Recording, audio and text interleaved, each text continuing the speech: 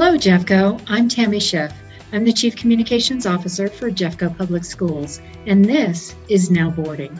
This update is for our February and March collection of board meetings. There were several meetings in February, and during March there were not only regular board meetings, but the board proceeded with its superintendent search process and had several executive sessions and special meetings related to the announcement of our superintendent search finalist. During its February 4th regular board meeting, the Board of Education honored Jeffco Public Schools Employee Assistance Program Counselor Caitlin Kozicki for receiving the 2020 Detweiler Award from the Colorado Employee Assistance Professionals Association. This award recognized the most outstanding employee assistance program professional in Colorado. Ms. Kozicki was described as an outstanding counselor who goes above and beyond. The Board of Education also congratulated Devlin Junior Senior High School Marching Band Director Becky Paschke and the Devlin Marching Band for its participation and representation of Colorado in the January 20th, 2021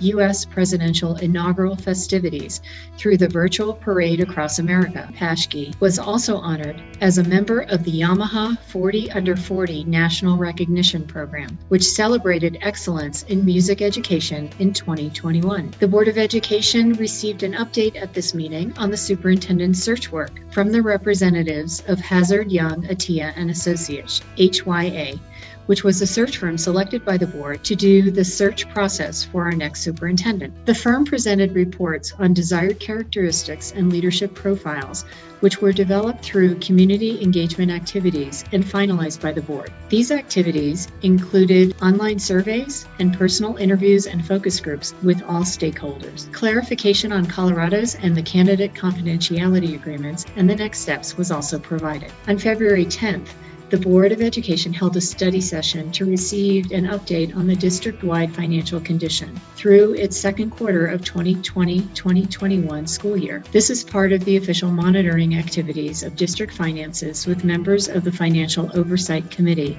or FOC as it's referred to. The board also discussed plans to support students, staff, and families in a return to in-person learning for our secondary students in the second semester. The discussion covered guidelines for Level Blue on the state's COVID dial, the vaccine rollout, transportation capacity given distancing requirements, the dual modality teaching challenges where a teacher is presenting content in both a remote and an in-person setting, the Friday interventions and supports for students, and increasing equity with extra and co-curricular activities. The board also received information on the status of the budget development for the 2021-22 school year and the next steps that were planned for community engagement. The board provided direction and clarity for the community budget forums and indicated initial agreement with the recommended reductions pending further discussion and dialogue. On February 24th, the board held a special meeting to continue the discussion about the return to in-person learning for grades 6 through 12, which has now been announced to take place on April 5th following the district's spring break. The board also received an update at this special meeting on the district's performance results from winter 2020-21. Staff presented an overview of the Acadience and MAP testing results by grade level from this past winter. On March 4th, the board held a regular meeting which began with a study session where the board received an update on the Myers Pool replacement project and employee negotiations. They also recognized two important members of our community. Joe Generosi from Stanley Lake High School received the Colorado 4A Athletic Director of the Year, and Board President Susan Harmon was recognized by the Colorado Athletics Director Association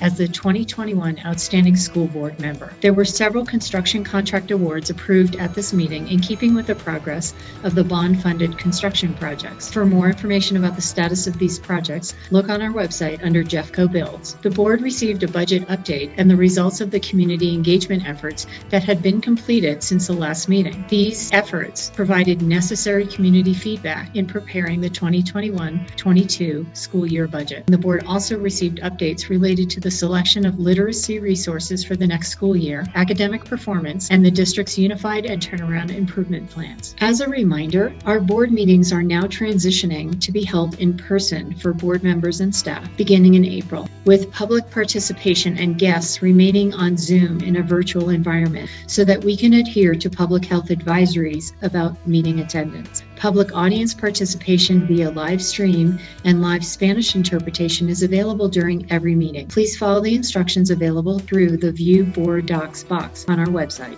That's it for this month's Now Boarding update. I hope you stay well, keep healthy, and enjoy this great spring weather that's coming our way. Thank you, as always, for your support of Jeffco Public Schools.